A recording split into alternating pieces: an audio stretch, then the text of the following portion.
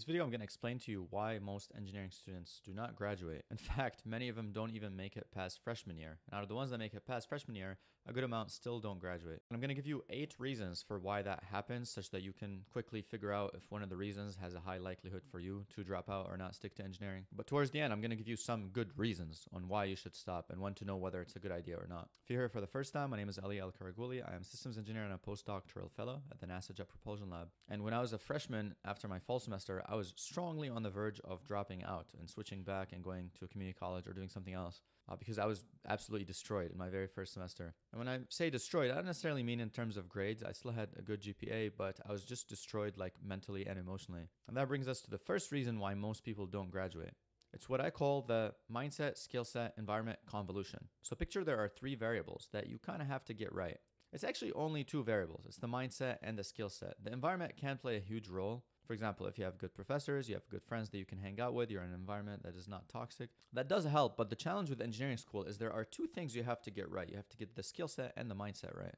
And by skill set, I don't necessarily mean being good at math or being good at physics. Obviously, these things are very, very important, but the more important skill is to be able to learn things, period. Because when I went into college from high school, I was not very well prepared in math and physics, and I was absolutely destroyed, but I had the skill of being able to learn something very quickly, coupled with the mindset of like, okay, I'm going to figure it out, and that's okay. And that helped me get through. And this was the crazy part, is that I would notice in freshman year, a lot of people who were much smarter than me, a lot more skilled, a lot better at math, a lot better at physics, people who were taking things apart since they were little kids. And I would be intimidated, but the problem is these people had the skill set, but they did not have the mindset. Like they would take one punch after one exam and then they just couldn't do it anymore. And a lot of them switched out of engineering. And to me, that was just crazy. Now, on the other hand, I knew people who had like very strong mindset, very strong ability to kind of sit down, do the work, push through it. But I felt like they were going through an uphill battle. I could sense that they were not even interested in the material at all. So yes, you could have the mindset of like, okay, I'm going to go in and learn things and whatnot and fail and get back up. But if you're not even interested in the skills and you don't really have the skills, then it's going to be really, really tough. Which brings me to the second reason why a lot of people don't graduate is a lot of them don't actually have any interest in engineering. And this is very important for you to figure out to see, well, am I actually interested in this thing? Is this something I'm curious about? And can I develop a curiosity or an interest in it? Because a lot of people join in because they're like, oh, this is a good salary and this is something I can do while I can do something else. But good luck getting through 4 or 5 years of brutal engineering classes with that mindset. You simply cannot, because it's going to be very, very difficult. The math classes are going to be difficult. The physics is going to be difficult. The workload is going to be insane. Which brings me to the third reason, which is time management. In engineering, you're taking more classes than anyone else, than any other major. The classes are actually harder. So you're actually screwed in 2 ways. You have a larger workload and the classes are harder. So you need to manage your time really, really well. And that's something I had to be very, very good at. I would say probably my number 1 skill in undergrad was being able to manage my time properly and quickly make trade-off decisions. For example, should I go to this lecture or no? Should I sit down and work on this project? Should I do this assignment or should I study for this exam? And sometimes it would be literally like attendance would be like 5 or 10%.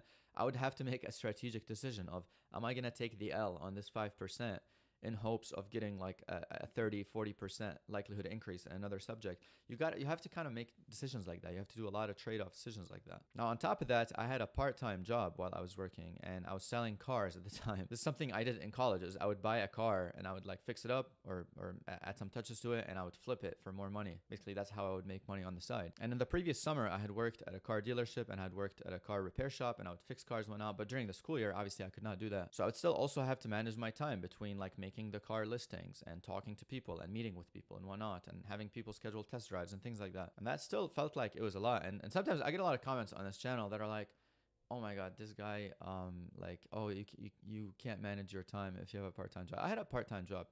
I think the only thing that can be really, really difficult is if you have like either a full-time job, which at that point, I think that's impossible, doing a full-time job with a full-time engineering workload, or you have a family and that being very demanding, like having wife or kids or whatnot. Then you really need ultra hardcore time management skills. But that brings me to the fourth reason, which is the financial pressure. And I actually have a very controversial view on this. I have a very strong opinion on this. So I had to take out student loans to pay for my engineering education. I went to the University of Buffalo, which was in the Northeast. It was a state school.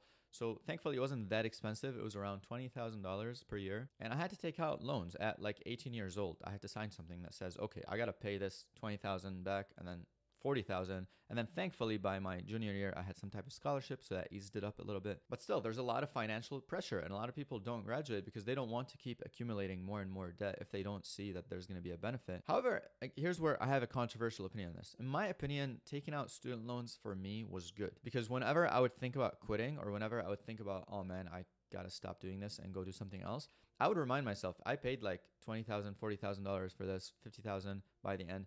And I'm like, okay, well, now I gotta make it work. I gotta at least finish it so I can have it as a backup. And then based on that, I can see what happens. And that was so useful, because it can be sometimes so tempting to like emotionally quit. Like there's rational quit and there's emotional quit.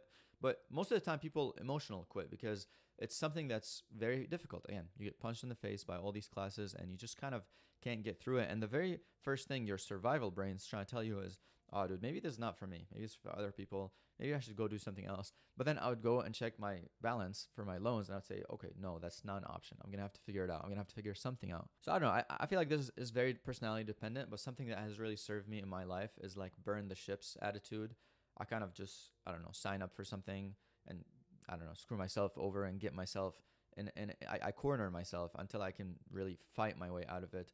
Probably not a very healthy way to live life, but it definitely helped me get through that stage. So if that's what you got to do, then that's what you got to do. Which brings me to the fifth reason why some people don't graduate. And this reason is perfectly okay, which can be like health issues or family issues or any type of external events. Like I did have people who had like genuine health issues. I had some friends who like would either have like strong mental health problems or even physical health problems, and that would just prevent them from continuing. And I think that would be the most unfortunate situation, is if you want to keep going but then something external stops you from happening. And again, sometimes in life you can't really control that, but the best you can is just to do whatever you can to increase likelihood of improving that. So having preventive measure for your physical health, trying to eat as clean as possible, trying to work out, doing all these things. And then for your mental health, try to be surrounded by people. I think mental health is something that is not really discussed much in engineering school. A lot of engineering students are like very mentally like in trouble, again, because very, very high stress. And I think the single differentiator between the people who survive that and don't survive that is whether you have friends and family around, or whether you have some type of support system around. I was very grateful in that I had many friends in undergrad. I had many friends back home when I would go visit home. I had my parents that I would call. I had my siblings that I could call. And basically, even though I was like in panic mode every other day, I had enough people around me to kind of not think about that too much. However, later on when I was in grad school and I was like in a bit more isolated situation, I could definitely notice how sometimes having a lot of stress with not a lot of support or people around can be very, very difficult. So my advice there is simple. Try to involve as much people in your life as possible. Now, the sixth reason people don't stick through, and after that, I'm going to transition to having two good reasons. The last one is simply unpreparedness. And again, this goes back to the mindset skill set convolution. You could be unprepared in terms of mindset, unprepared in terms of skill set. So if I was someone who's in high school or who's in freshman year or whatnot and I want to keep going, I would really refine both my mindset and my skill set. You refine your skill set by working on things, solving problems, doing projects, doing things of that nature. You refine your mindset simply by doing hard things and overcoming hard things and having small wins and focusing on the small wins. And you can think of this analogy with running a marathon. If you're going to run 26.2 miles and you have never worked out in your life, you've never done any of that, it's going to be really, really hard. However, if you can go on occasional jogs, you can go on runs, you can start eating clean, you're going to prepare yourself a lot better. So if you're someone who's about to go into engineering school or trying to advance to engineering school, I would strongly recommend watch a lot of videos on engineering, try to read about it, try to work on a project, even if it's something that's very, very simple, and that should be quite good. Now, the seventh reason why someone may fail or may not continue the degree or fail to finish the degree is that they find an external opportunity that simply suits them better. So this goes back to the idea of this thing may not be for you and it's okay. So I've had people who would leave engineering school to go work and do something else. They may get a job in doing something else that is outside of engineering, or maybe it could even be within engineering that doesn't require you to have your degree. I remember having a friend who dropped out midway through the degree and got a job in programming that did not require the degree because he was a skilled enough programmer. He was like, F this, I'm not going to finish this degree. And that's totally okay for a position to be in, but obviously the catch there is you have to be so good and skilled at what you do that you are willing to take that risk. Because at the end of the day, the degree is still some kind of insurance to show that you have done something, you have finished something. Now, if you haven't finished that, you better have a compelling reason to do it, such as finding a job or doing something that does not require it. Or, which brings us to reason number 8, the real reason I think one should absolutely drop out is if you want to start your own business, if you have like a burning idea and you have the right resources for it, and you just have a crazy sense of urgency. And this is something that I did not understand until later. For example, when I would hear stories about people like Bill Gates or Mark Zuckerberg, or people who are like, I don't know,